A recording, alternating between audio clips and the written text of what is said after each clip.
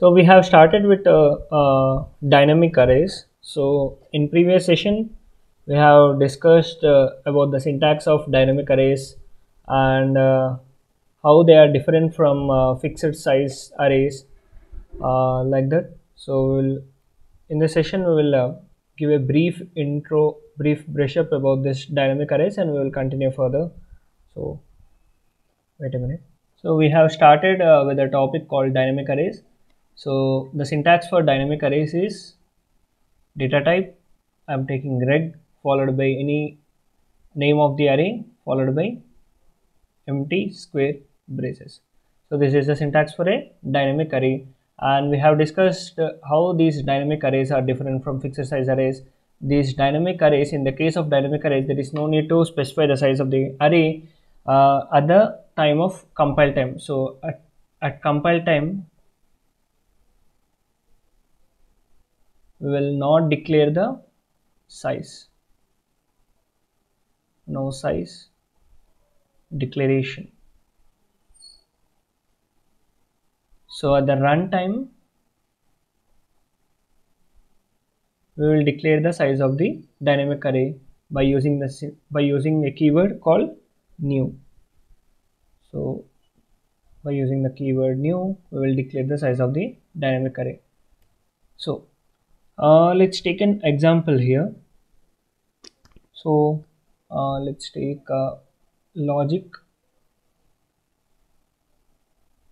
A. So this is a dynamic array, and within a module and within initial begin and block,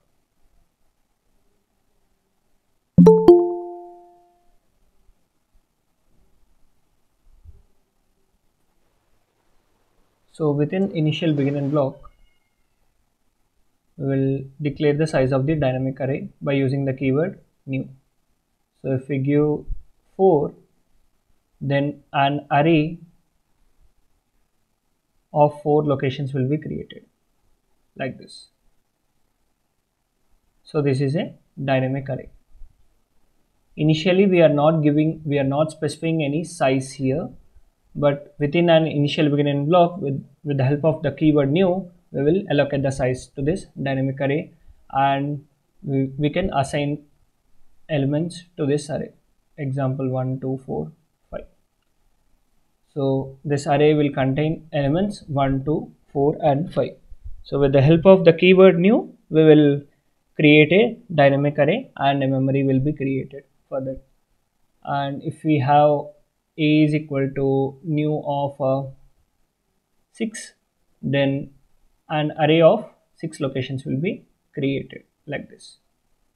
There will be 6 locations, and you can use this method which we are using previously also for storing the content into the array, or else we can use for each loop for storing the elements into the array, for storing the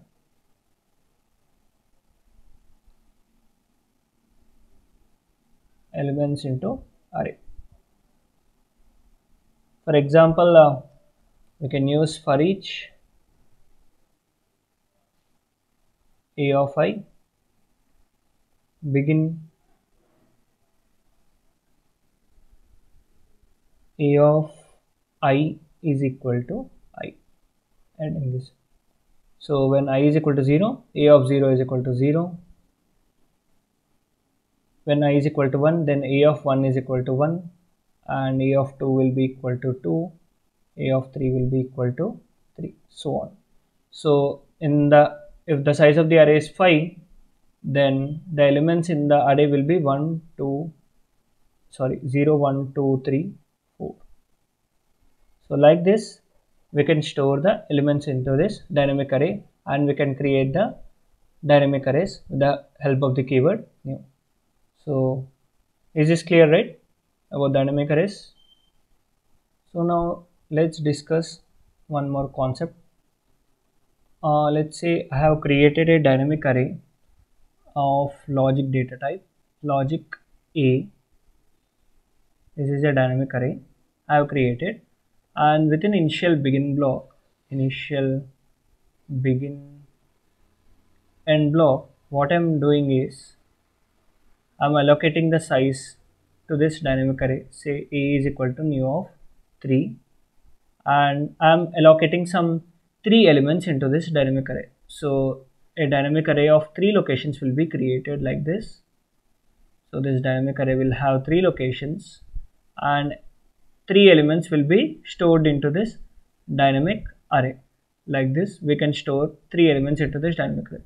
So what if I want to extend the size of the dynamic array from 3 to 5? That is, I want 2 more locations extra. So in this case, I have 2 options. So option 1 is, so I want to increase the size, I want to increase the number of locations from 3 to 5 or 3 to any number. In this case, I am considering 3 to 5. So I have 2 options. This is option number 2. So in option number 1, I can simply write A is equal to new of 5. So this is option number 1. And in option number 2, I will write A is equal to new of 5 followed by, wait a minute,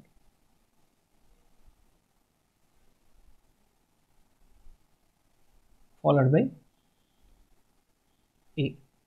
So if I want to increase the size of the dynamic array, then I have 2 options. I want to increase the size of the dynamic array from 3 to 5 locations. Then I have 2 options. One is this method and another is this method. So what happens in method 1? Let's see what is happening in method 1. So I'm using A is equal to new of 5. Initially, the size of the array is 3. Initially, I have declared A is equal to new of 3, and I have stored some 3 elements in my array. Let's say this is my array with 3 locations. I have 2, 5, 7 stored in my array, and I want 2 more locations to be created, and I want 2 more elements to be stored in this extra 2 locations. So in method 1, what I am doing is simply writing A is equal to new of 5. See here what happens if we write directly A is equal to new of 5, then the array which is containing 2, 5, 7 will, these elements will be erased. So what happens here is a new array with 5 locations will be created. 1, 2, 3, 4, 5. 1, 2, 3, 4, 5. And a fresh array with 5 locations will be created, and old elements, that is 2, 5, 7 will be erased, and a fresh empty array will be created if we write A is equal to new of 5. So the old elements will be erased in the method 1. So if we want the previous elements to be restored, and without deleting the previous elements, we need 2 more locations to be created, and we need to add 2 elements in that array. Then we will use method 2. Here elements will not be deleted,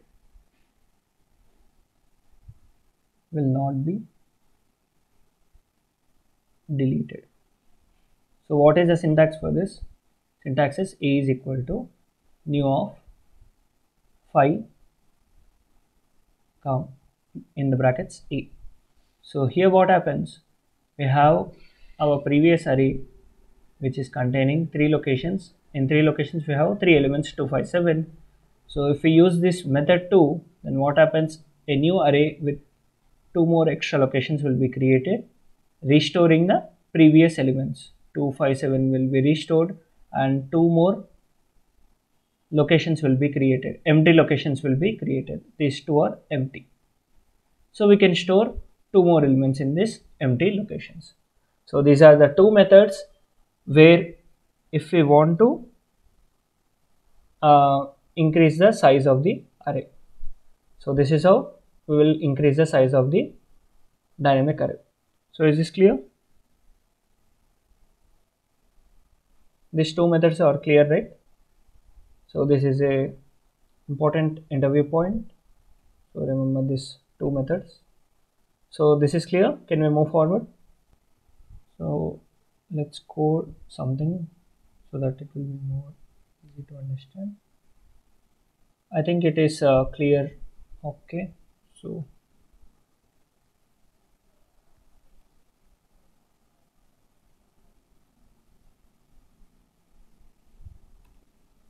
let us create a module called dynamic underscore example.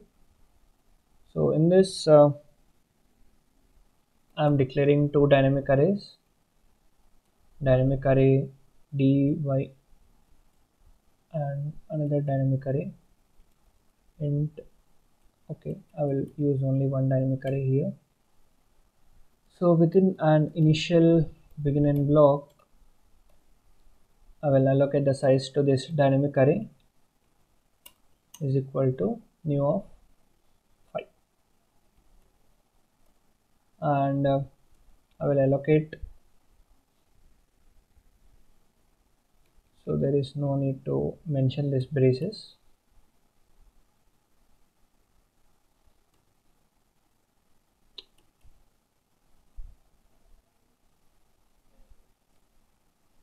Yeah. So I will allocate some 5 elements to this 0, 4, 3, 2, 1.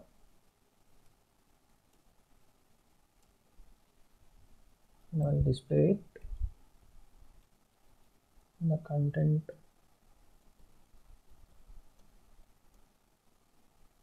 percentage p comma vyn.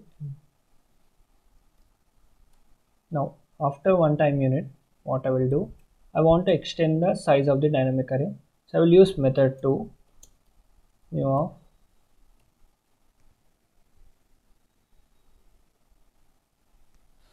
I want to increase the size to 7, so I'm using method 2 here vyn,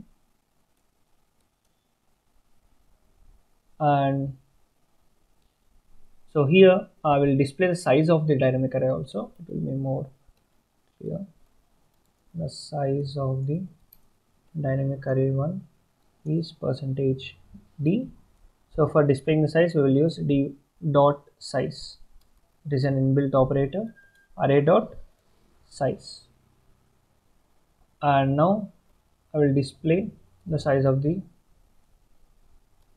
so the size of d dynamic array is percentage d after adding two more elements, comma dyn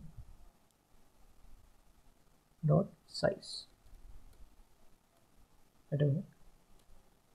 Yeah, and I will allocate two more elements also. Dyn is equal to, okay, first I will display what are the contents in this new dynamic array. So dollar display,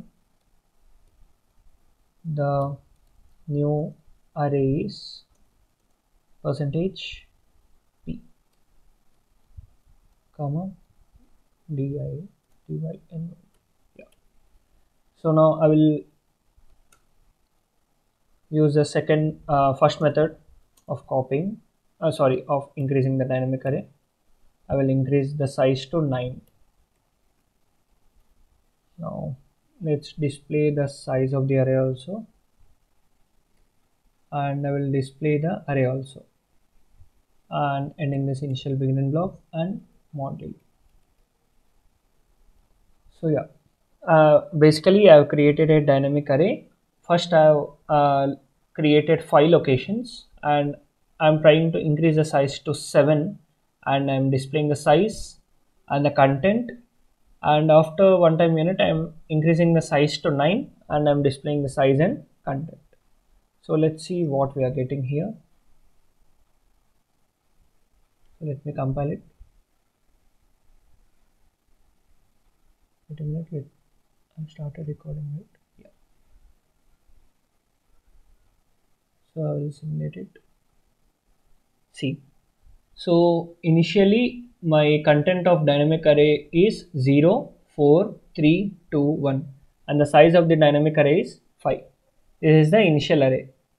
And next, the size of dynamic array is 7 after adding 2 more elements. So I've created a dynamic, I've extended the size of the dynamic array from 5 to 7 by using method 2.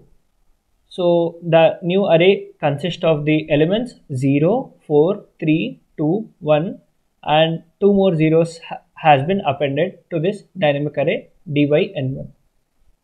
And the size of the dy n1 is 9 after adding 2 more elements. And I have extended the size of the dynamic array by using method 1. So here we can see all the previous elements were erased, and the dynamic array is now empty. It is filled with zeros. So this is how the dynamic array size is extended by using method 2 and method 1. So this is clear for everyone? Is there any doubt?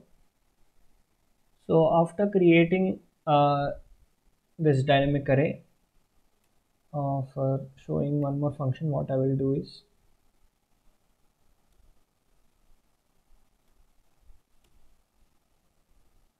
I will delete the dynamic array using the function delete.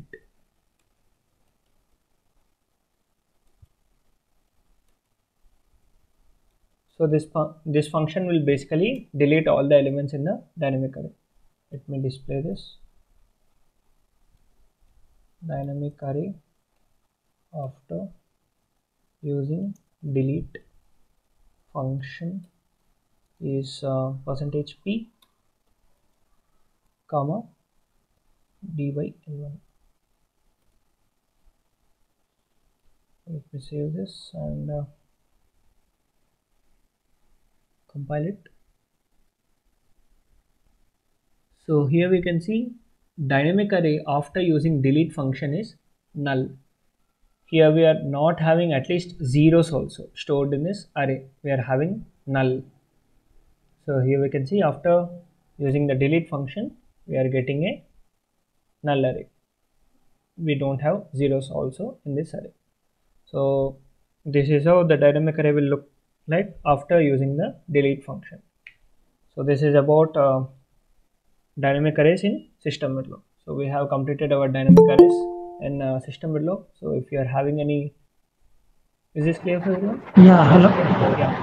Yeah, sir, one doubt that yeah, you said that if we won't use any directly copy the, if we directly extend the array, it will be vanish the previous values, right? yes, So if I want to do with the previous values, could it possible that? yeah, we have used method 2, right? Wait, I will show you. Which one I did not. Yeah, wait, I will show you. So by using this method, we can retain the old values. Okay. This method. And one more thing, if I want to write the data in middle of that extended array, could it possible?